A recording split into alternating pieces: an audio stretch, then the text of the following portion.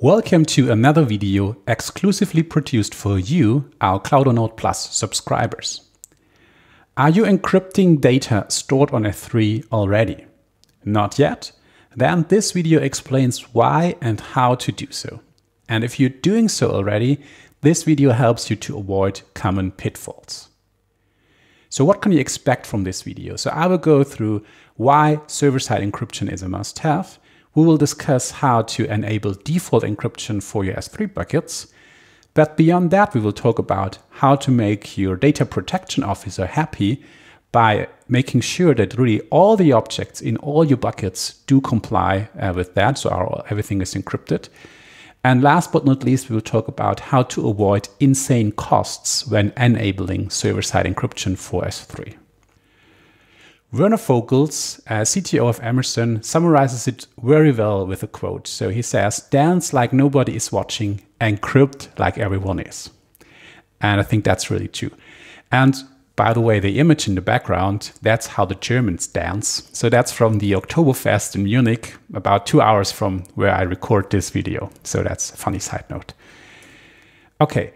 Next, I want to show you how you can enable encryption, the so-called default encryption for your S3 buckets. First, let's create a new bucket with default encryption enabled.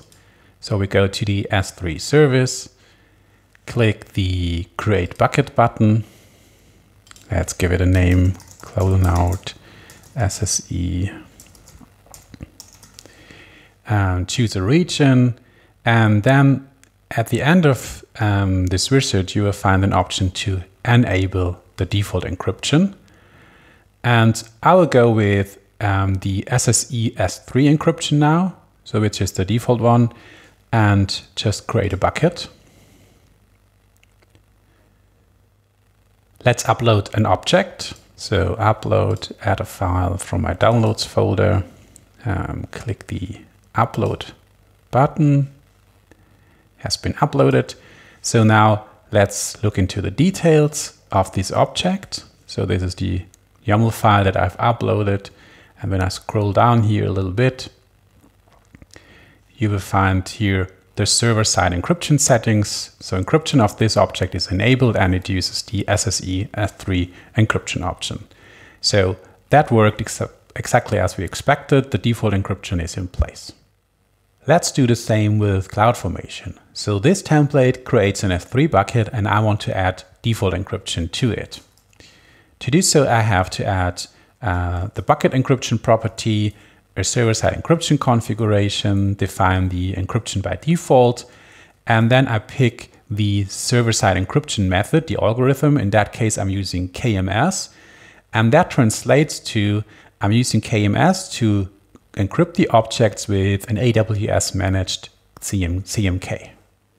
Let's have a look at the details about the server-side encryption for S3. So you have different options to choose. First option is called SSE S3.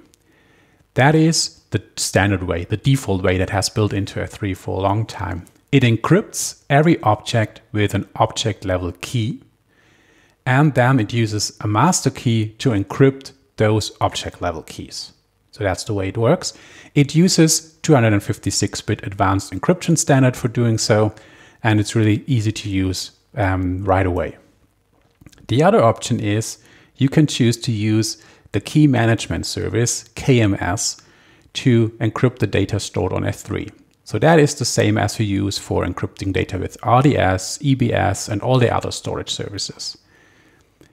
And with KMS, you have different options. First is you use the AWS managed CMK. CMK stands for the customer master key. And in this case, AWS takes care of that. So it just creates that and makes sure that this is available. If you have more advanced needs, you can use a customer managed CMK. Then you have full control over the lifecycle of the key, which means you can delete it or deactivate it, and then no one can decrypt or encrypt the data anymore. And you have a resource-based policy, similar to an IAM policy, where you can define who really has access to this key and who can use this for decrypting or encrypting the data. which option works best for you? That's an important question. And first of all, you should double check if all the features that you need to use and all the services that need to interact with S3 are compatible with the encryption option that you choose. Because that's not the case for all of those options. So for example, I'll give you an example. S3 replication, which replicates the data from one bucket to another, does not work when you use KMS with an AWS managed CMK, for example. And overall, my recommendation is, when it comes to encrypting your data on S3, I would go with SSE S3 as a default, because that's the simplest one to use and also the cheapest one. And only if you have a requirement to have full control over the encryption key, then I would go with SSE KMS with a customer managed CMK. And I don't think there are too many good reasons to go with AWS managed CMK and KMS, because it's very similar to SSE S3, but costs a little bit more. Do you think that's it?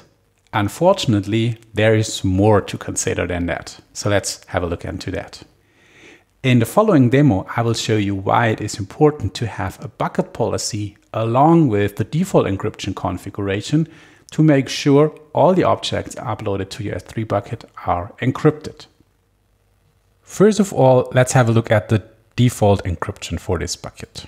So when we go to Properties, the default encryption is enabled. It uses KMS and it uses a customer managed CMK. So that's what we want to have in here. So now I will upload an object. So adding a file, the same file than last time. But now I do go to the additional upload options and I'm overriding the default encryption settings. And I decide I want to choose, let's say, SSE S3, so the default one, not KMS. And now I click the upload button. This gets uploaded. And now if you go into here, the object is encrypted, but it is encrypted with SSE S3 and not with the customer managed CMK with KMS. So that means a default encryption is not enough to make sure that all the objects in a bucket comply with a certain encryption standard. That's not enough. What we need to do so is we need to have a bucket policy in place as well. This CloudFormation template created the S3 bucket as well as KMS key, the customer managed CMK used for encryption in the bucket. Okay. Now I want to add the bucket policy, because with a bucket policy, I'm able to enforce that users use the encryption method that is specified in the default encryption of the bucket. So let's have a look into that bucket policy. So the bucket policy is attached to the bucket and it contains a deny statement. The deny statement is in effect for anyone.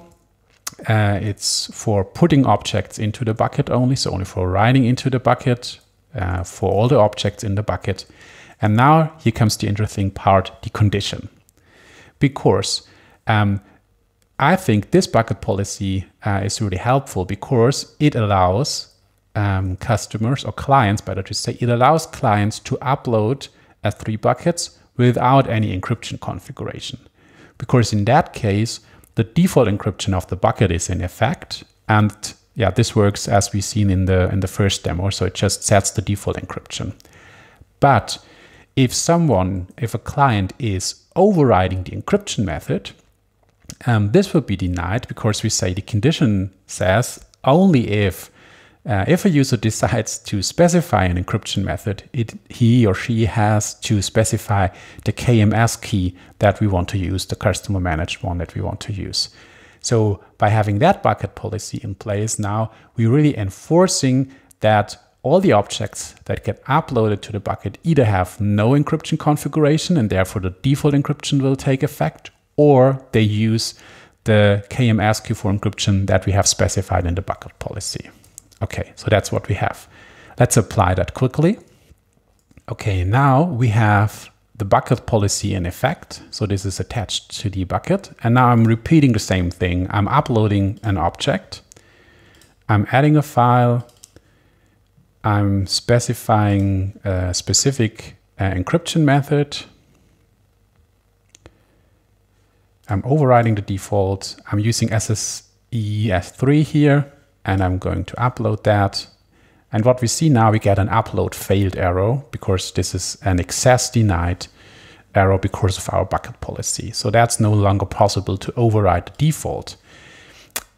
However, if I decide to upload the same file without specifying anything, so I'm just keeping the defaults, then this still works as expected. So the default encryption is in place, and all the clients that do not configure anything before the encryption will work fine. And also, if I upload the file and specify the correct key, this will work as well.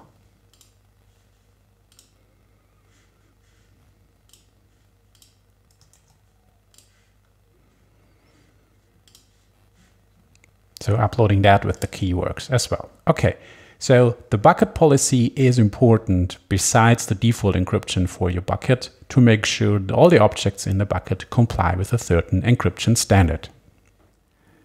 Security is the most important topic when it comes to AWS, but what's the second most important topic? You're right, it's costs. So let's talk about that.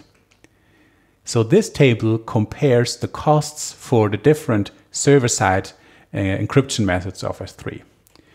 So what is important to know is when you use SSE KMS with object keys, which was the default before December 2020, then you're paying an immense premium for reading and writing your data. So you see that in the table, it's between 750% and 60%. That's the premium you pay for reading and writing your data when you use KMS object keys to encrypt your data. SSE S3 is free, and the new option for SSE KMS, the bucket keys, is also much more cost efficient. So let's have a look into that. In the following demo, you will learn how to enable bucket keys for your S3 buckets, and that's really something you should do right away. Make sure that all your S3 buckets that have encryption enabled with KMS have bucket keys instead of object keys to reduce costs. This CloudFormation template again shows the S3 bucket, the bucket policy, and the KMS key. But what we want to do now is we want to enable the bucket key instead of object level keys. And this is a simple configuration, but an important one cost-wise. So all we need to do is we need to do bucket key enabled, set this to true inside the server-side encryption configuration. So that's it. But this could save you a ton of money actually. Let me summarize this video. So we talked about that encrypting your data on S3 is a must-have. You should definitely do that by enabling default encryption and also have a bucket policy in place. Second of all, I think it is a good thing to start with the SSE S3, the built-in encryption. And if you have more advanced needs, then look for the KMS with customer managed CMKs. And last but not least, if you use KMS to encrypt your objects on S3, make sure you're using a bucket level key instead of an object level key to reduce costs to a sane amount per month. Do you have any questions about how to encrypt data at rest on AWS? Go to community.cloudonaut.io. There's a private area for Cloudonaut Plus members only. You will find this video there. Just add your questions. I'm happy to answer them. Thanks a lot for watching this video. Bye.